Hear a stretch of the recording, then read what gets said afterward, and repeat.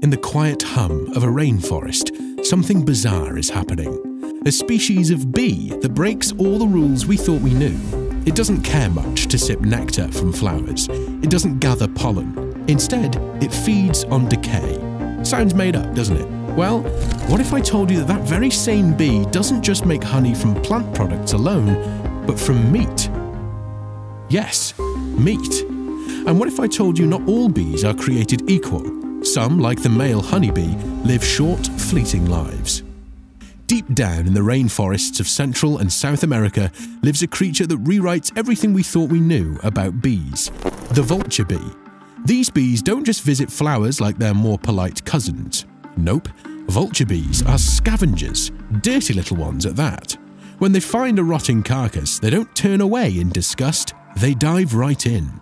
Using their mandibles, they scrape off bits of decaying meat and carry it back to their hive. What's even stranger, these bees don't even eat the meat directly. Instead, they use it to create a honey-like substance, one which comes from combining sugary plant products and protein paste from regurgitated meat.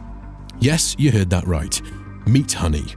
Now, this isn't some golden nectar you'd spread on toast, but to the vulture bees, it's a 5-star meal. Scientists believe this adaptation allows them to thrive in environments where nectar and pollen might be hard to come by. But how do they do it? I mean, rotting meat is full of bacteria and toxins that would kill most animals. Well, the bees have a secret, a highly evolved gut microbiome that breaks down decay into something they can digest.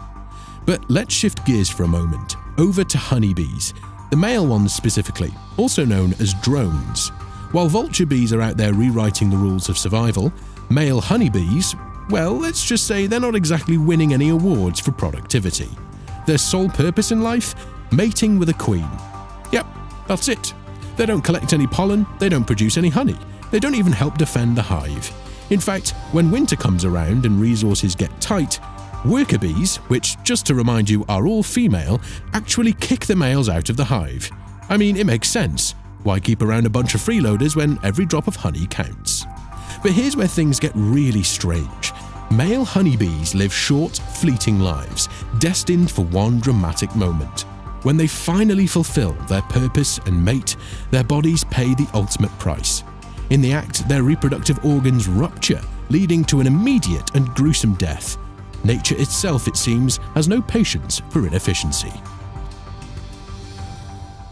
Vulture bees, on the other hand, are survivalists. Compared to drones, they're like the overachievers of the insect world. Not only have they adapted to a meat-based diet, but they also play a critical role in recycling nutrients in their ecosystems.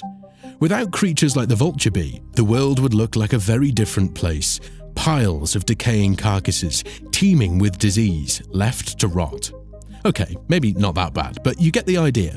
These flesh-eating bees might seem like something out of a nightmare, but their role is vital. They transform death into sustenance, quietly reshaping the delicate balance of their ecosystem, whilst cleaning our planet.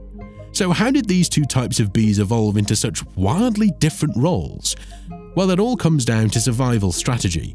Honeybees are often admired for their complex, synchronized colonies. Workers gather food, protect the hive, and ensure the queen's survival. But the males? Their lives are strikingly different, waiting silently for a single moment to fulfill their purpose, contributing little else to the colony's survival.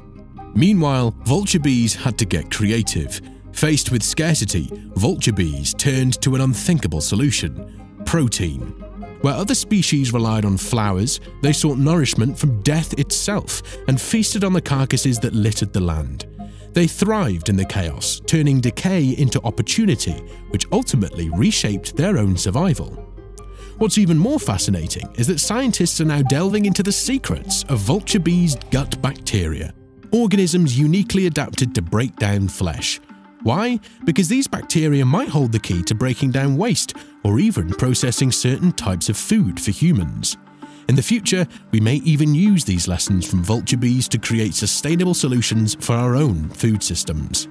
Meanwhile, the honeybee drones leave little to be studied as they continue their lazy existence, sipping on nectar and waiting for their moment of glory.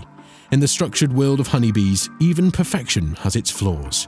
The male drones contribute little, their lives reduced to waiting for a fleeting chance, and we have little to nothing to learn from them, in a stark contrast to their female roommates and all other bees living a purposeful life. The next time you hear someone say, busy as a bee, think of this: not all bees live up to that reputation. While some tirelessly work to sustain their colonies, others follow stranger, darker paths, ones we're only beginning to understand.